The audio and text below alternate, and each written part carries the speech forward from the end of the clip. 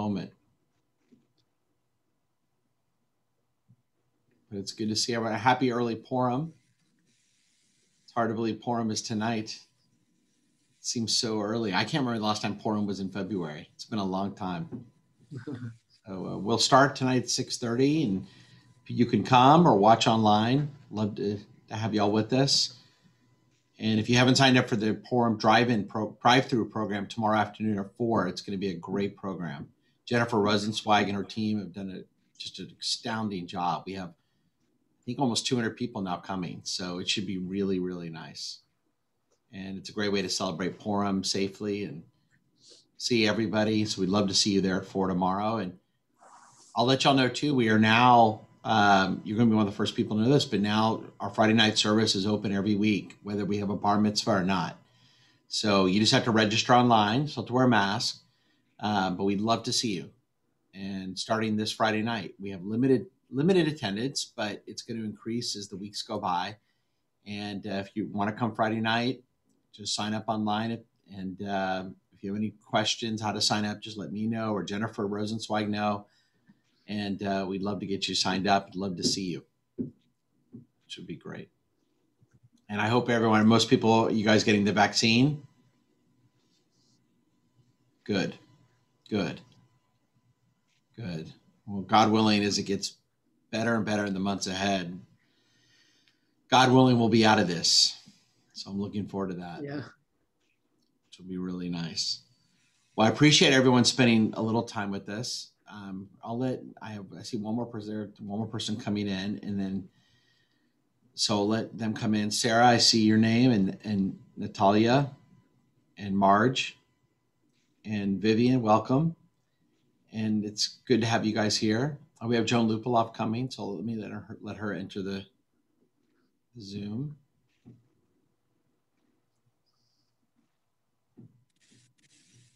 Joan.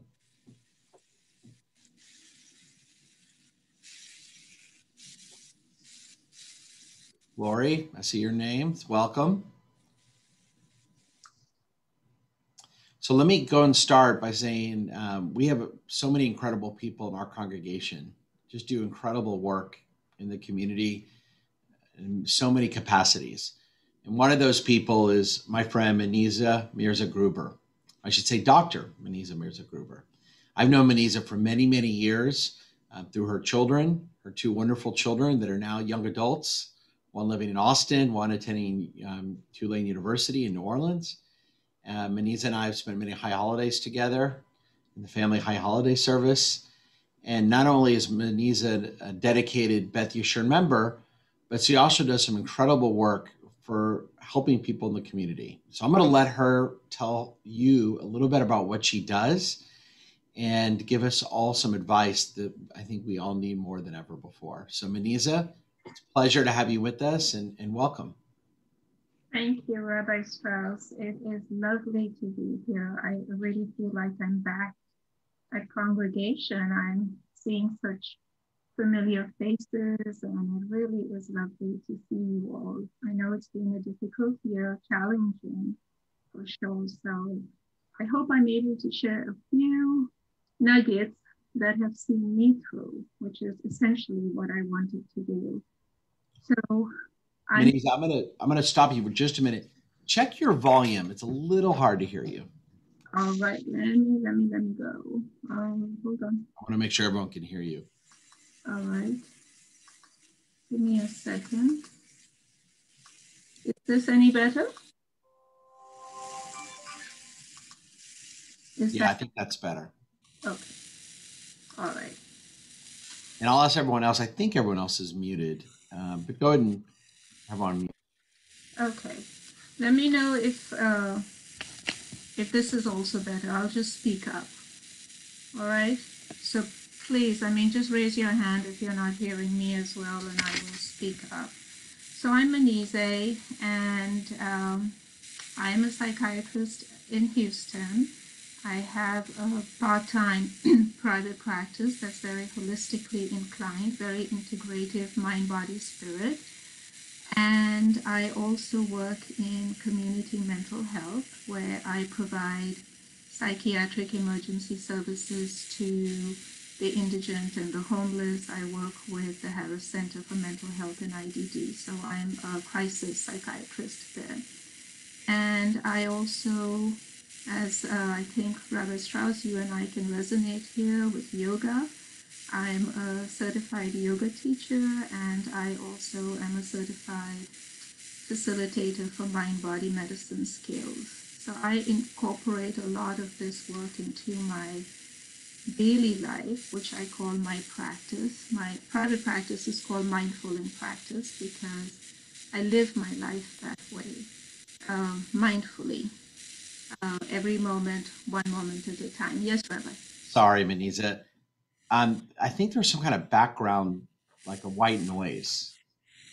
Okay. Sorry. It's all right. It's no what. I think when you went and turned up your volume, there was some white noise. So turn down my volume. Maybe that's what did it. Let's see. All right. Let's try again. And we will see.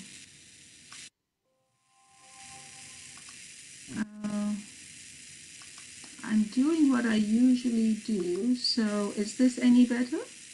Darn it. I still hear that white noise. Is everyone else okay? Or can I tested down? I tested with Nelson before we started, and he wasn't. So weird. It only started when I said you weren't loud enough. You want to disconnect and then come back on? I'll let you right back on. Sure, I can do that. Okay. Hopefully it will be better because I want to make sure everyone can hear you clearly. Okay, sounds good. Okay, I'll let you right back. Yeah, it was definitely Manizeh's. All right, we'll get this worked out. I apologize, everyone. We'll get this worked out.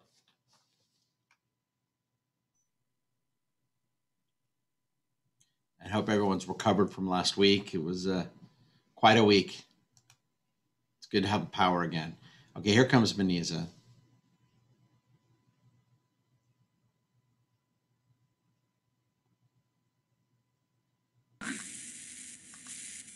How are we now? It's still there. Still there. Can we be mindful of it and still keep going?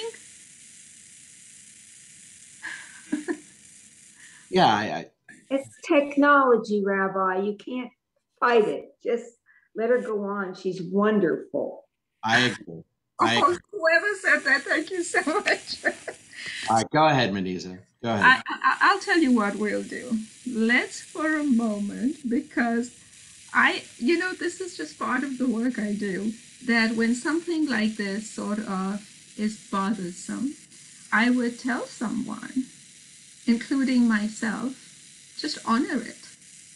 Honor the fact that you are being bothered right now, in this moment, with white noise.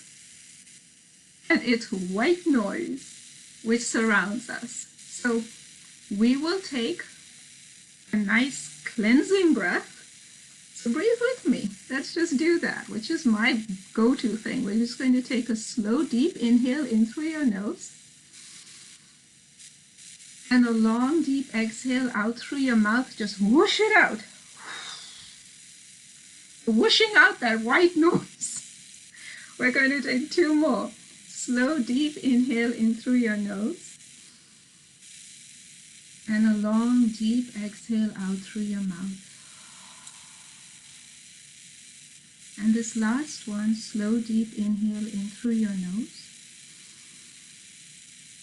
And the longest sigh out. Okay. Now we'll begin. White noise and all. Okay. All right. So really when I asked Rabbi if I could be part of this was mainly because I wanted to share some lessons I've learned.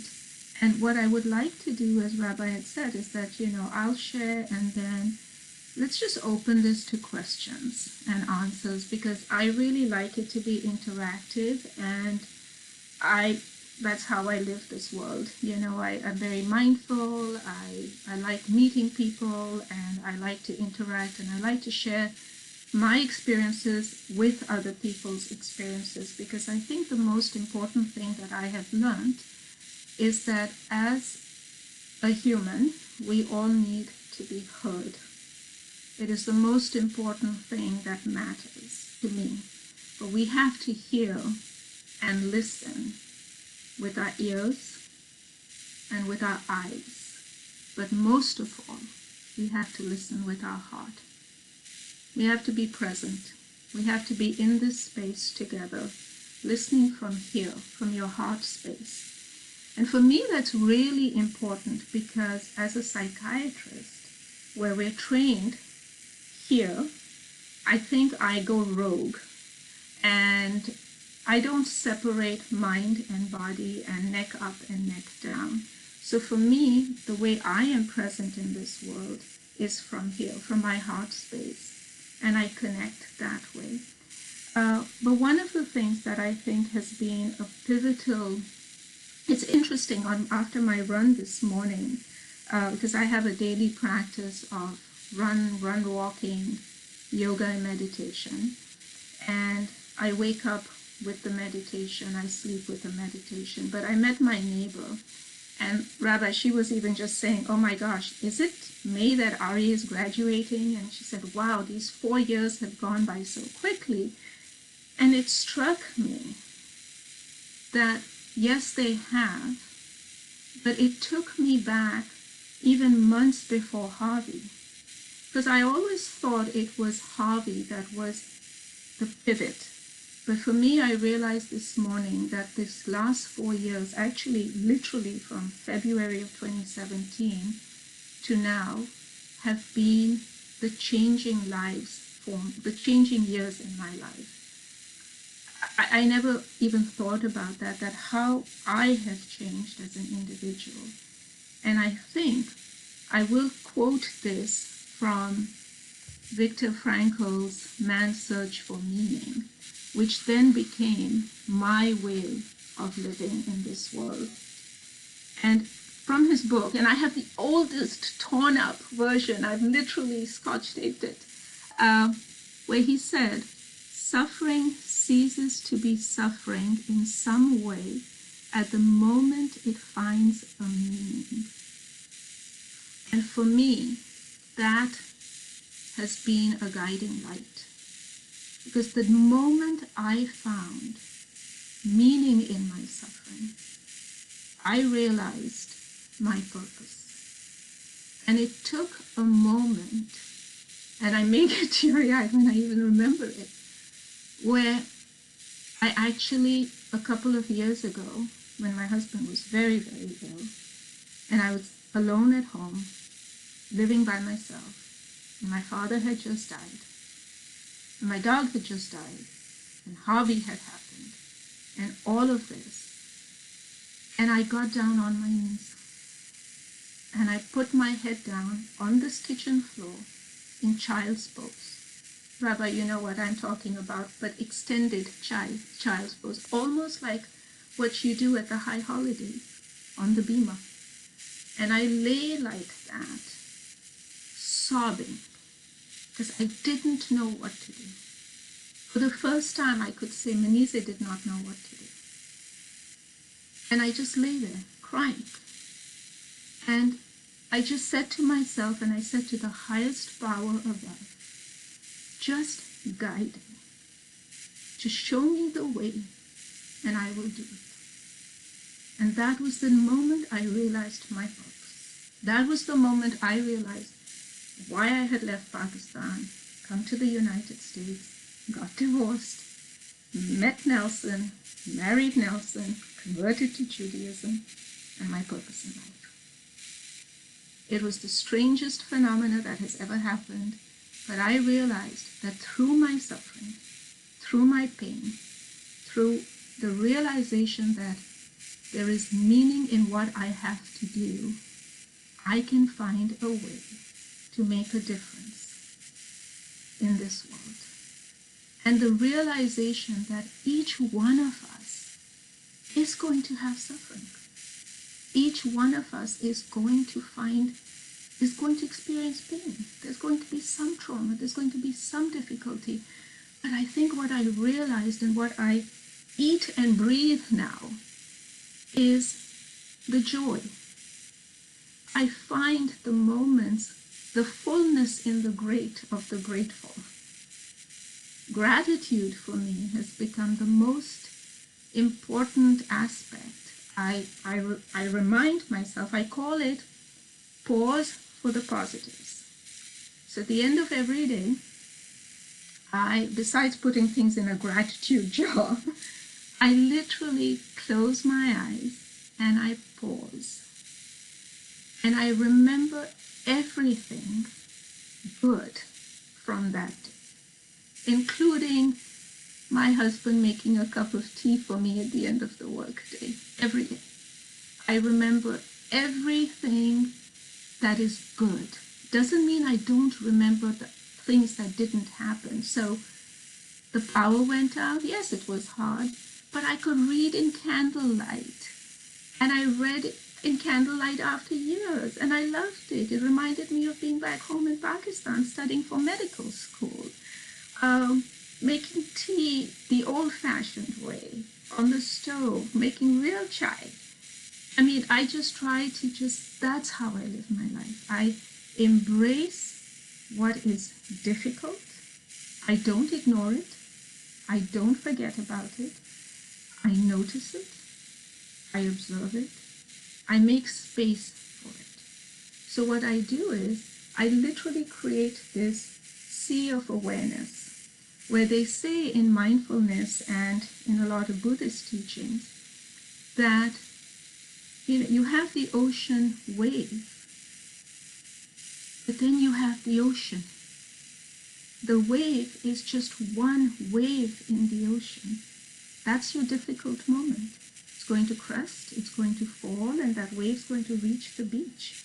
It's going to go away. But then you have the vastness of the ocean. And as John Kabat-Zinn says, the waves will come, but you can learn to surf. You can't stop the waves, but you can learn to surf.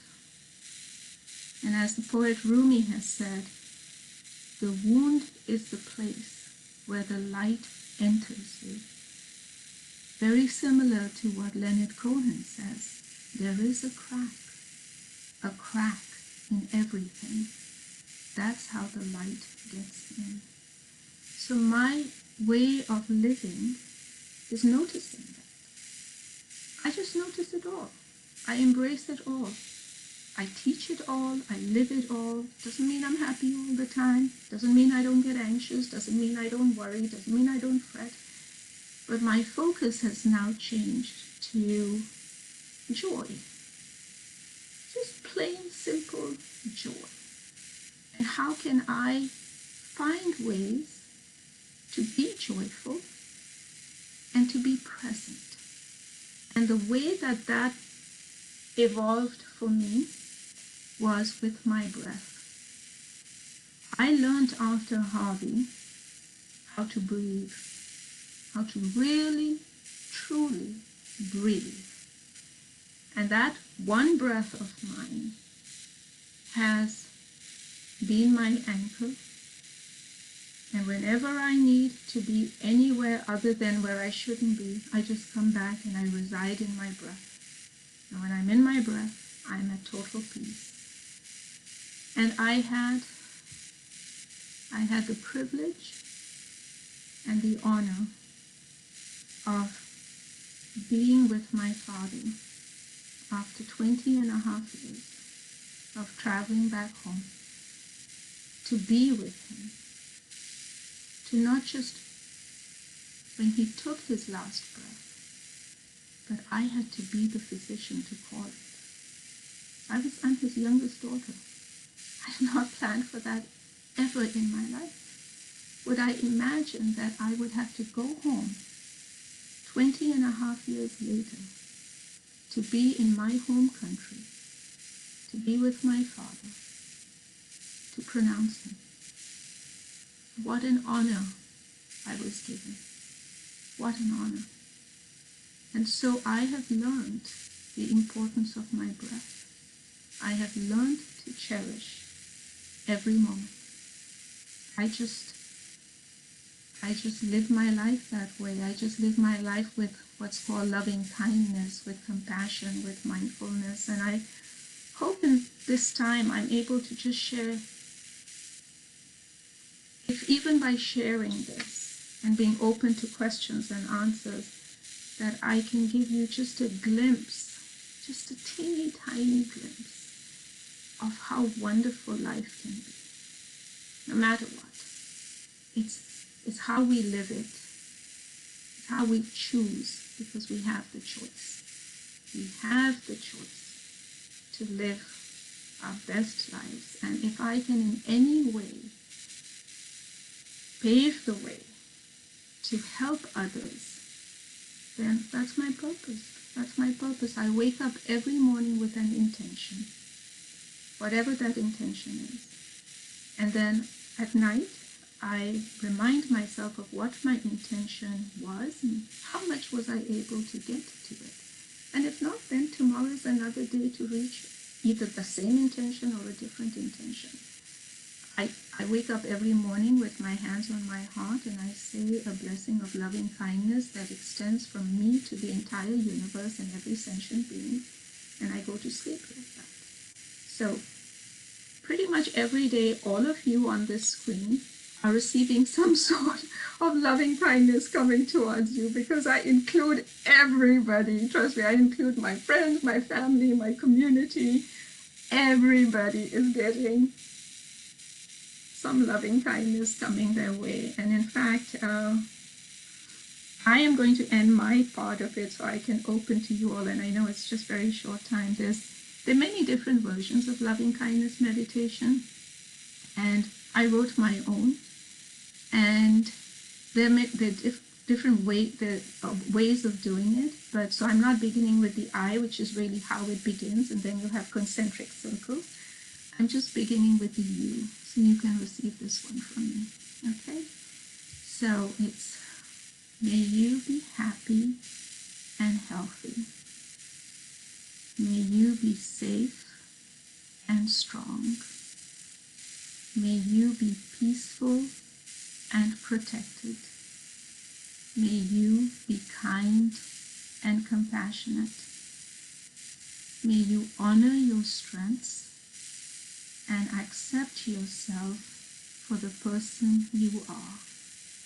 For you are beautiful. From my heart to you.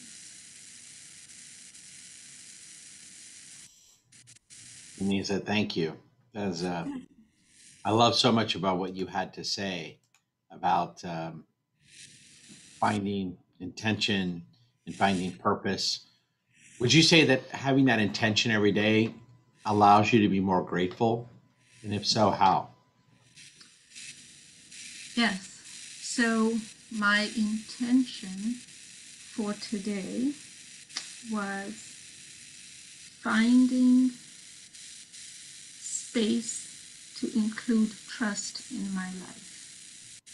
Trusting was my intention today. And the reason why is that I needed to trust myself to be here, that I can share this. I needed to trust myself to have the courage to speak openly.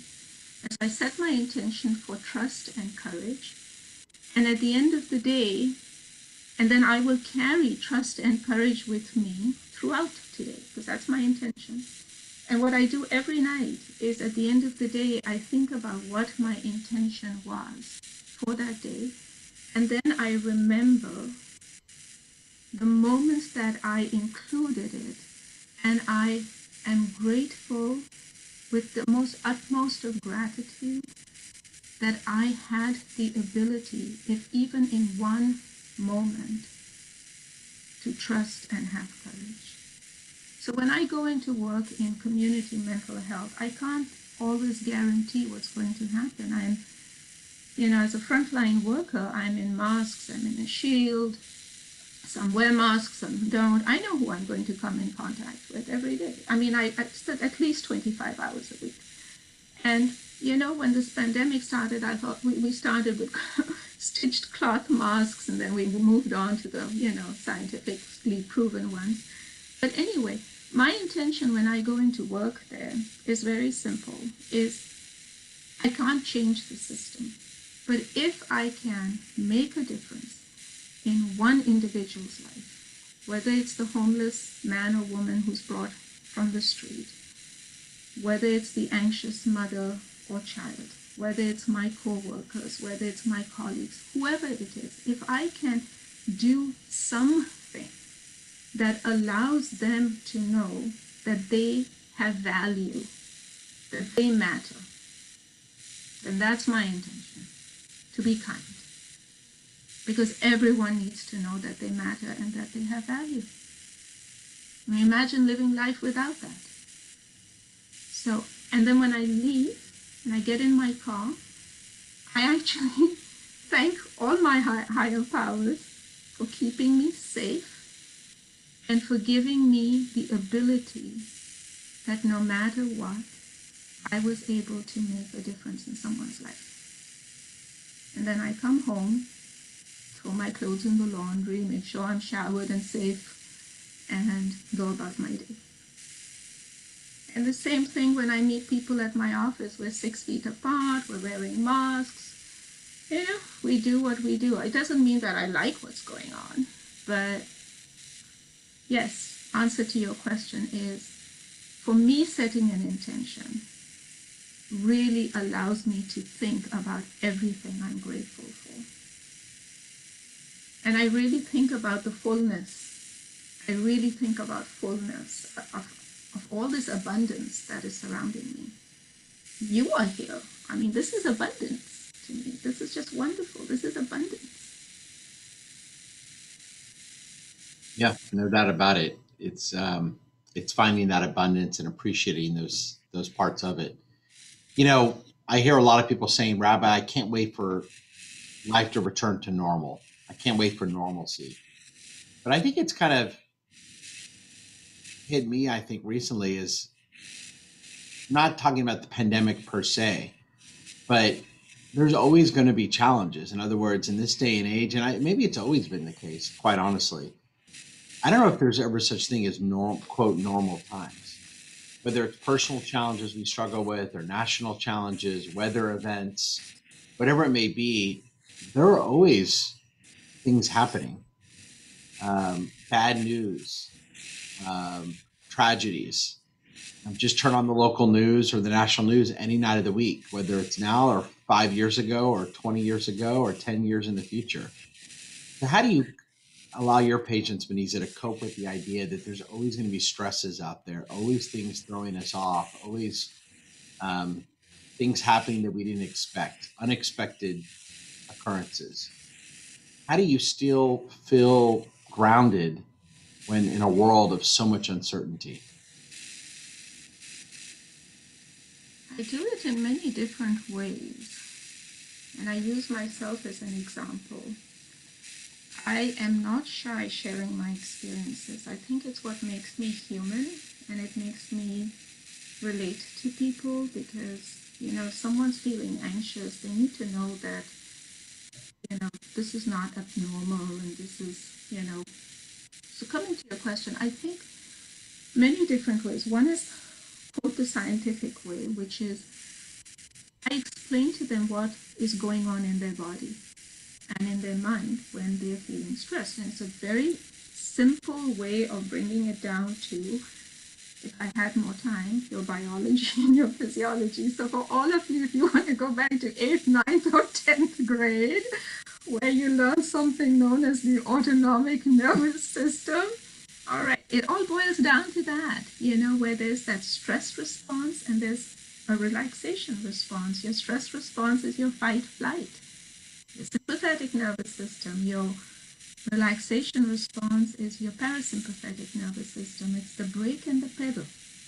So if you have your foot on the pedal, which is your fight flight response, your stress response, your foot is off the brake.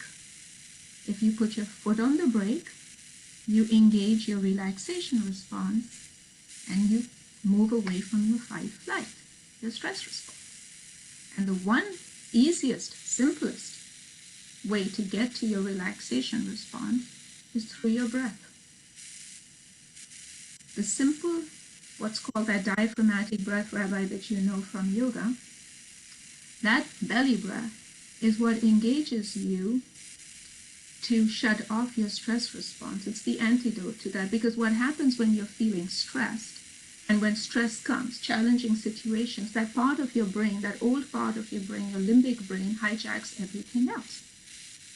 So I explain this to them. This is what's happening physiologically, so that they don't think that they're, quote, either going crazy or that they are not normal, because it's happening to all of us. It's what happens when you get the flutters even before you're about to speak, public speaking, going to the dentist, all of the above. So I explain that to them, and then I sit with them and I have them experience what they are feeling, not from here, but in their body.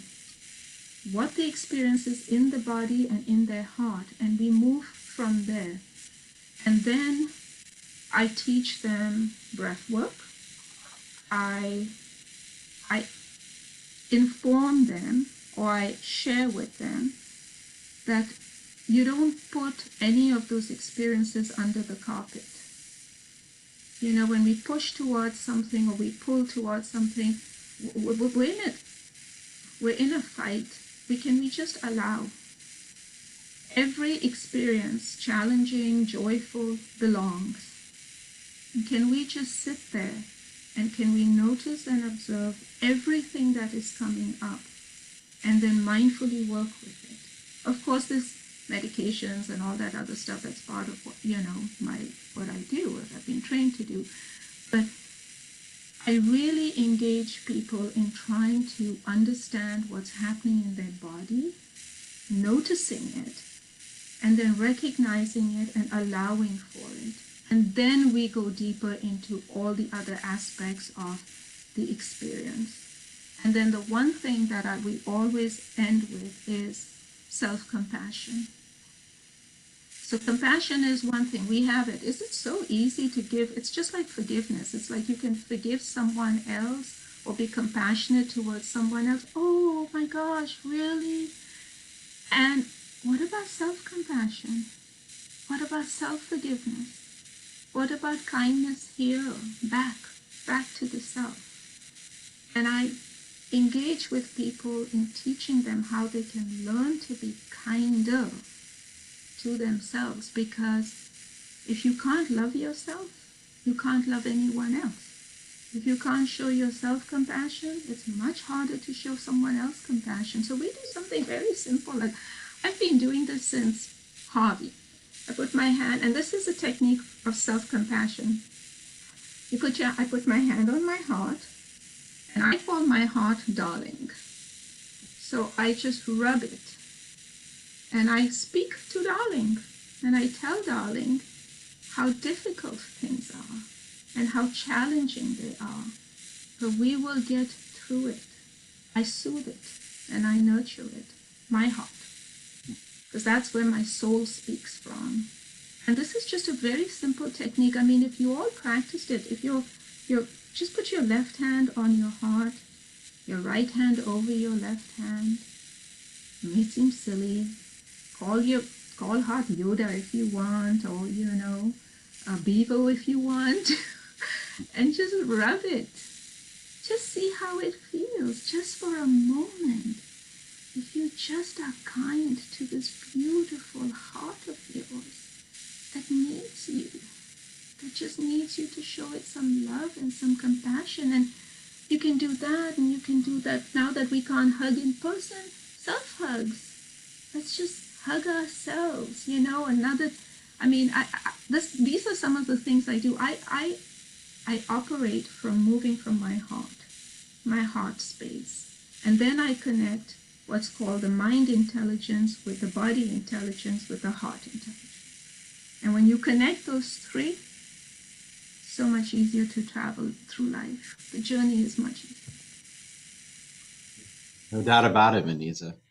I love that there are so many little and very profound ideas that you have to share with us to kind of get us through our day and get us through this time and get us through life.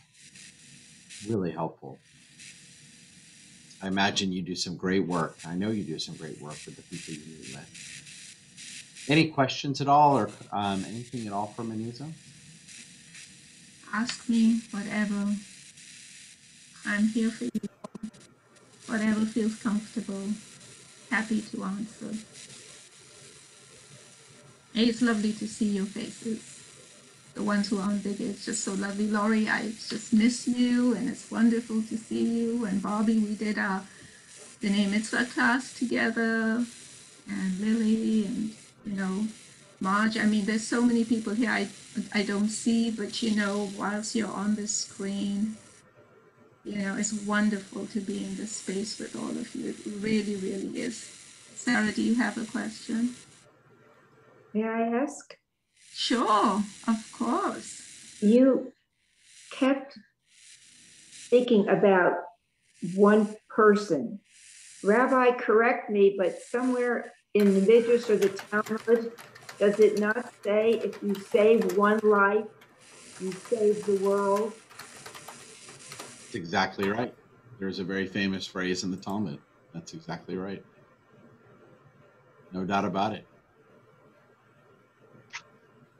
Manizeh, when do you set your intention, and how do you determine what your intention is going to be for the day? I set it in the morning before my feet touch the ground.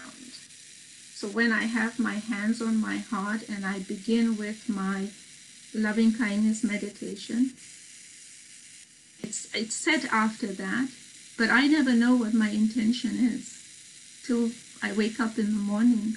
I never plan it. I just wait. I allow it to arrive. But it's always in the morning because I have to, for me, it's, I remember when my husband Nelson said, what is that? You're always sleeping with your hands. I literally, I've got into this habit. I fall off to sleep with my hands on my heart.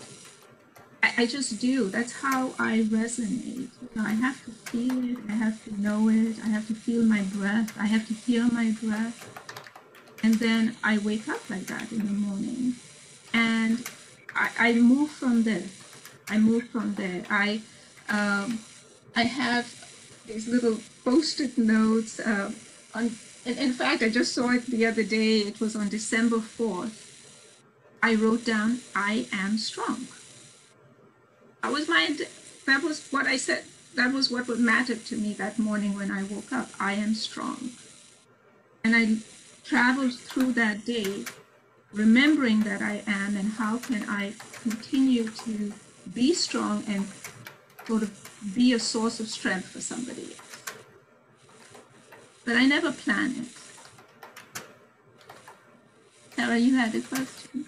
Well, actually, it's just like a statement. I remember when you were our Yom Kippur speaker and you told us the story about your life. And I was thrilled today when you told us that you were able to go back to Pakistan, because you had said at that Yom Kippur speech that you were never going to be able to see your father again because you had converted, you had left their religion, and there was something, you weren't going to be allowed back in the country or whatever, or you didn't dare. So I just want you to know that I'm thrilled that you were able to go there. Thank you, Sarah. And that in itself is how I feel that the universe knew what was meant for me. Somebody out there knew. I was so full of fear. And I've been back home 4 times since. Right. And I still don't know what can happen when I go. I just believe in the fact that somehow my dad made it happen before he passed. He knew. I have this firm belief he knew. And it happened so suddenly because I had no intentions of. It was interesting. That year, 2018, when we were in, throughout that year, from April onwards, I was uneasy. And I kept telling my dad, Daddy, I'm coming. Daddy, I'm coming. And he said, I know. And then that year, I remember at Yom Kippur, I was very uneasy during services. Even though I was part of the family choir, there was, when we were saying, it was the first time I actually stood up, and when we did the community, do you want to say someone's name to the microphone? And I said my dad and my mom's name. I have never done that before, ever. But I did it that year. And right after that, I got a call from home to say Daddy's not well. We're not sure what's wrong. And then 2 weeks later, I remember the date, September 24th. I got a call from my sister to say, they call me Manu. It's not looking so good. And I don't know what's wrong. And I said, I'm flying in. It was I didn't even have a Pakistani visa because my Pakistani passport expired.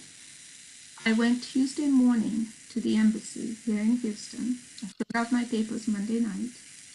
I got my visa. I went there and I spoke in Urdu. Didn't care what they Google searched, what they found out about me. And I told them my father may be dying. I need a visa. And I started to cry, and he said, come back at 3 o'clock. And Nelson took me back at 3 o'clock. I was on a plane on Thursday. And I landed at the airport after 20 and a half years. And I was nervous. And I was terrified what immigration might say. And I walked up, and I remember saying a prayer. And Rabbi, I called you before you left, and you gave me the traveler's prayer. Now, I tell you, I couldn't take it in with me because it was in Hebrew, so I left it in our car. I even took off my rings, which are in Hebrew. So I wore different wedding bands and things because I was just trying to just walk in like Pakistani Muslim. And I remember the immigration officer, and he looked at my passport. I walked in with an American passport, Pakistani visa. And I said to him in Urdu, Salam, and I said, I am here to see my father who I think is dying. And he looked at me and he said, what a long flight you have had. I wish you well. That was my entrance into my country 20 and a half years later. And then I was there for 5 weeks with my family taking care of my dad, day in and day out, 24/7, till he passed. And I remember the day when I was only supposed to be there for 1 week, and I realized what was going on when I took him to the hospital for an ultrasound. And I realized what was going on, and I didn't know how long this process was going to last. And I remember him asking me, Minnie, how long are you here for? And I had told him initially when I arrived, I'm here for 1 week. And then after that ultrasound, which was 2 days later, I went to him and I said, Dad, I'm not leaving on the 8th. I was supposed to leave on October 8th. And he said, Minnie, when are you leaving? And I said, I don't know, Daddy. I'm here to stay. I'll stay for, I don't know. And he said, what about Nelson? He's going to be alone. I said, Nelson will be fine.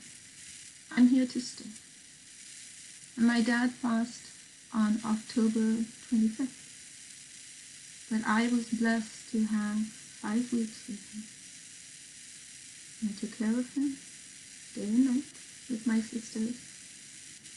And I was blessed to be with him in that last breath. And then I came home.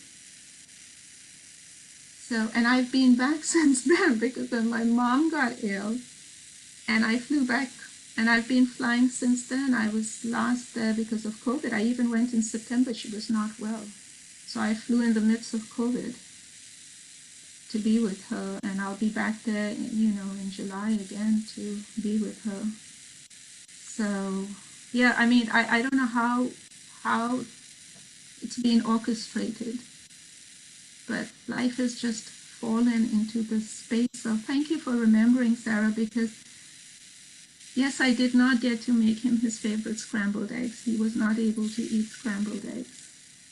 But I was able to literally be with him, and I think the most meaningful thing that I was able to do was I was able to ask him for his forgiveness. So it was a profound experience, and I think it has changed my life. Even since the Yom Kippur speech, it's changed my life completely. Well, Manizeh, when you go again, be careful. But I know you'll go with God's blessings and always give you a chance to spend time with your family there. Thank you. It was a kind of a good way to find our balance, find our compass as we get ready to celebrate Purim tonight. Get ready then for Shabbat. And Manizeh, we look forward to having you again, and only God's blessings in your important work that you do. Thank you, Rabbi, and thank you everyone for being here and for sharing and for listening. And really, I mean, I think what I just want to share, just trust yourselves. Just honor yourselves, honor your feelings, honor your space, really honor this heart of yours. It knows. It knows. It really knows. And always just stay with your breath. Next time we'll do some movement exercises, and maybe we'll do some more fun stuff of, where we really learn these things, but maybe that's for another time. But really, thank you so much, and be well, and have a wonderful rest of your day. Thank you, Manizeh, and thank you, everyone, and be safe, and we'll see you soon. Bye, everyone. Bye-bye. Bye. Thank you.